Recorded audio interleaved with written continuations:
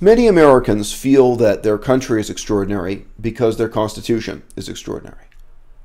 Any Constitution would seem extraordinary to you if you have only read the one. I mean, really, people like to disrespect my crew, but the fact is that you know my name and I don't know you. And Americans are indeed encouraged from their early childhood to read the Constitution in a kind of poetic isolation, where each verse of this strange poem is open to a very modern, very abstract interpretation, where it has been abstracted from the particular historical circumstances of its writing, the intellectual background that provided the authors with what they saw as their available options in putting together a constitution from various precedents and influences.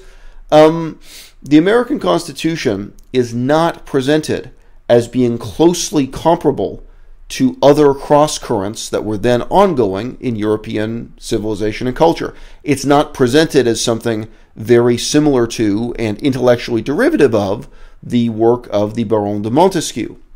It's not presented as something closely comparable to and derivative of the work of Cesare Beccaria, author I'd like to talk about most of all in this video. And, of course, the sense of American uniqueness would start to diminish, not only if you saw the Constitution in that context, but if you started engaging in the comparative study of constitutions in the plural, putting the United States Constitution next to the experiments that went on in other countries around the world in the century that followed after, or other constitutions around the world as they exist today in the 21st century. America would seem slightly less special by degrees. It's also true that all of us live with a sort of denial about the huge cultural gap that differentiates us in our assumptions from the authors of that Constitution. I think most Americans do grow up with a few anecdotes about their founding fathers shooting each other in duels. Melissa, did you learn about that in school? Did you ever get a funny anecdote about this or that president of the United States or members of Congress and the Senate in those days fighting each other in duels? Was that part of the... I guess so.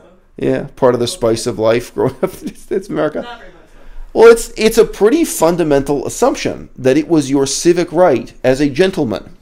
And the word gentleman has a lot of untranslatable significance in the English language, that it was your right as a gentleman to settle your disputes through a duel by fighting to the death.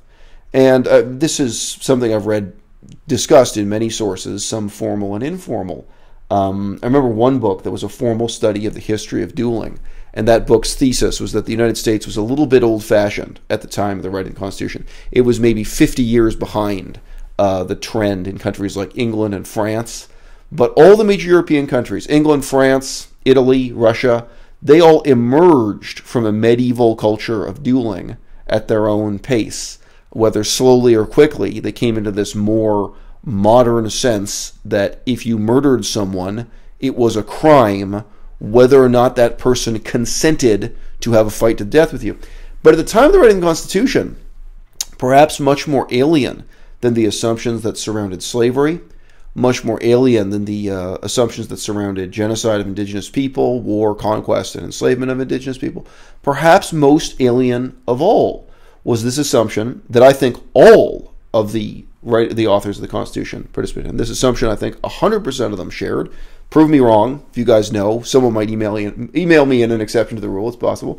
I think 100% of them shared in the culture of the duel.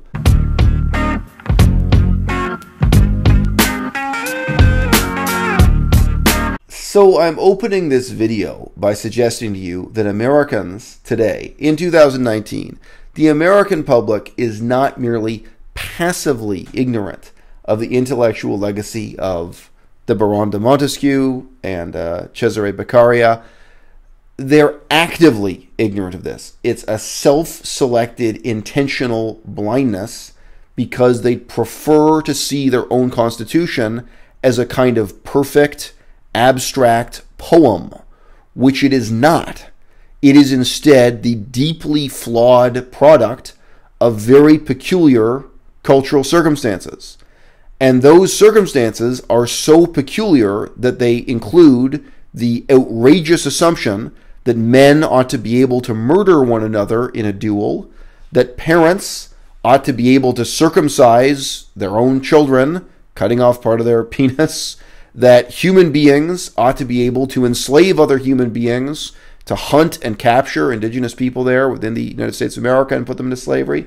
Many other forms of slavery besides just the importation of people of African ancestry as slaves. And indeed, this brings me back to what inspired this video. The intellectual legacy of Cesare Beccaria is all over the American Constitution.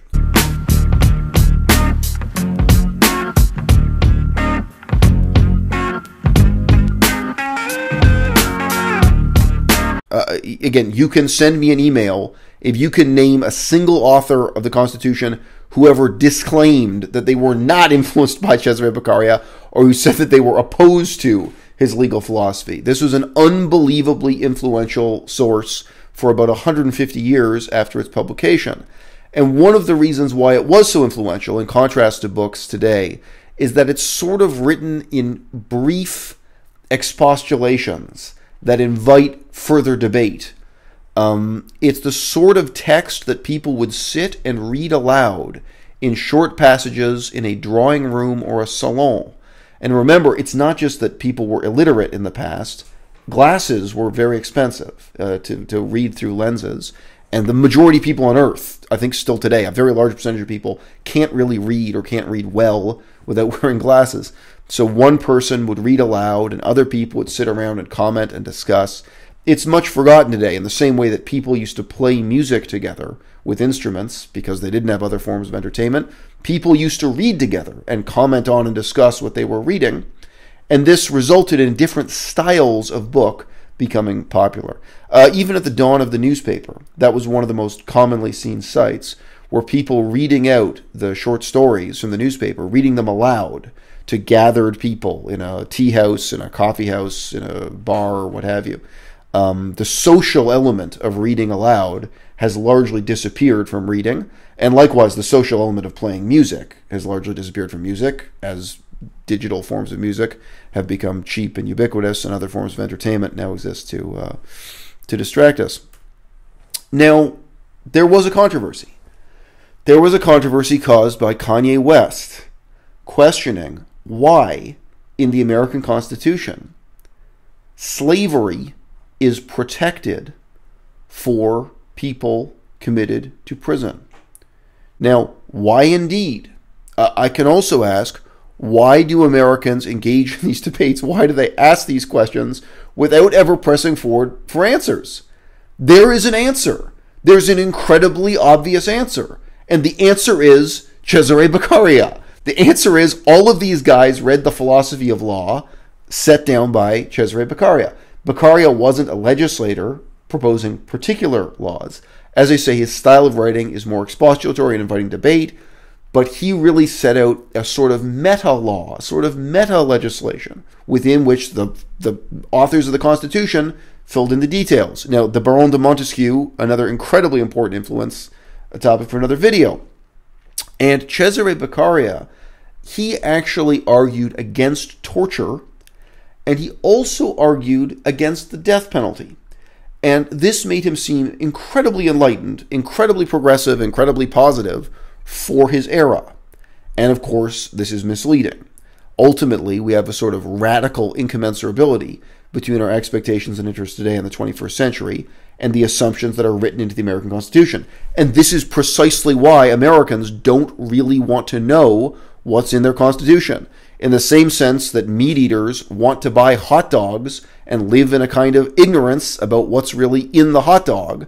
They don't want to see what happens in the factory. They don't want to see what's in the slaughterhouse. There's a pleasing allusion to the wholeness of the hot dog as one finished unit. Americans don't really want to see where their Constitution came from either. Perhaps because if they did know those things, it would force them to question and ultimately reject the authority of the authors of their Constitution as people who were, in some ways, just wrong. And in other ways, frankly, evil.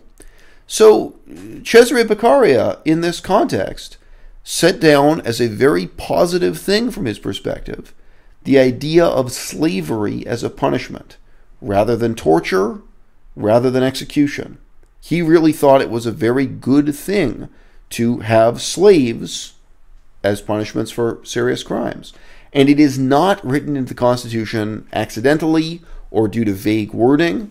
Those men who wrote the Constitution, some of them positively believed in the enslavement of Africans, but they absolutely believed in, what do you even say, carceral slavery, or slavery as a form of incarceration. I don't know how better to put it. Penal slavery. That's the term I'm looking for.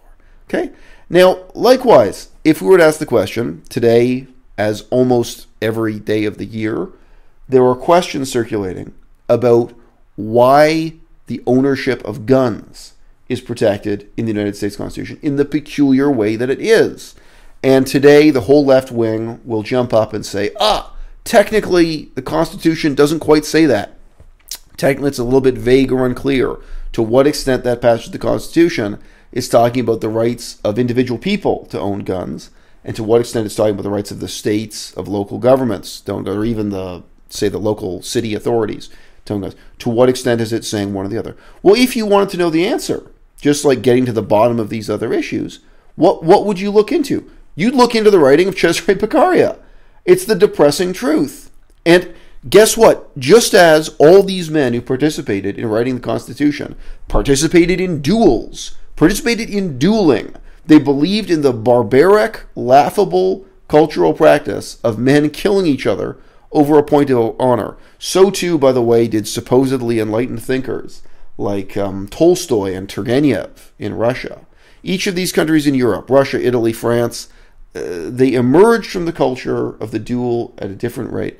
But Tolstoy and Turgenev, over nothing, they were going to duel to the death. They were riding a train together. And they had to wait for the train to come to a station where it would stop long enough for them to get out of the train and shoot each other, then get back on the train. And by the time the train got to that station, they'd both calmed down and they decided to cancel the duel.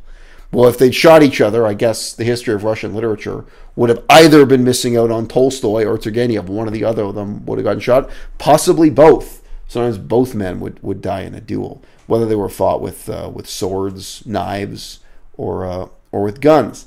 So you want to tell me that the authors of the Constitution, participating in this gruesome, awful culture of honor killings, there's a loaded term, of duels to the death, you want to tell me they didn't believe in private, personal gun ownership? Well, what does Cesare Beccaria, their source book, their philosophy of meta legislation, what does it say?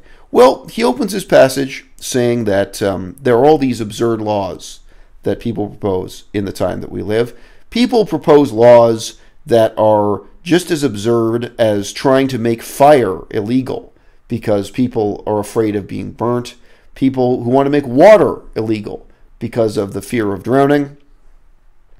Along with absurd laws of this kind, he includes in the same category the concept of a law to forbid people from wearing arms. Wearing arms here means carrying a gun, possibly carrying a sword, because these laws would disarm only those who are not disposed to commit the crime which the laws mean to prevent. Can it be supposed that those who have the courage to violate the most sacred laws of humanity and the most important of the code will respect the less considerable and arbitrary injunctions, the violation of which is so easy and of so little comparative importance, he asks. Again, the style of this, you can see, he's not really presenting facts or evidence. He's raising these questions, and then the readers at this time, quite possibly reading this aloud, would engage in discussion. Does not the execution of this law deprive the subject of that personal liberty so dear to mankind and to the wise legislator? Question mark. Yeah, you really see why this style of writing had to die with the 18th century. It just didn't make it into the 19th century, let alone the 20th. And does it not subject the innocent to all the disagreeable circumstances that should only fall on the guilty? It certainly makes the situation of the assaulted worse and of the assailants better, and rather encourages than prevents murder, as it requires less courage to attack unarmed than armed persons. So to be clear, at the end there, what he's suggesting is that if you deprive people of their right to carry guns, or to carry arms, then it's only going to cause more murder because, the victims of murder or theft or robbery will be disarmed, whereas the criminals will not be.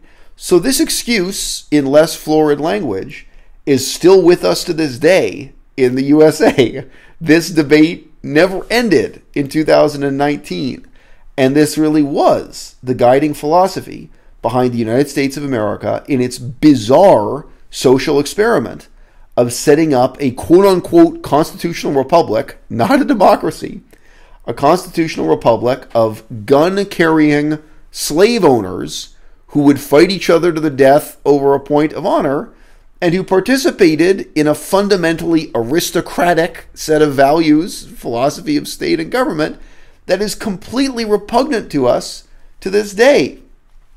I think if we go back now and study the Baron de Montesquieu and Cesare Beccaria, the whole legal philosophy of that era, and we read the American Constitution in that context, and if we even just compare it to other constitutions of the time, let alone constitutions of modern European states like Portugal and Germany that, wrote new constitutions in the 20th century, I don't think anyone could come to the conclusion that the American Constitution is some kind of unimpeachable masterpiece.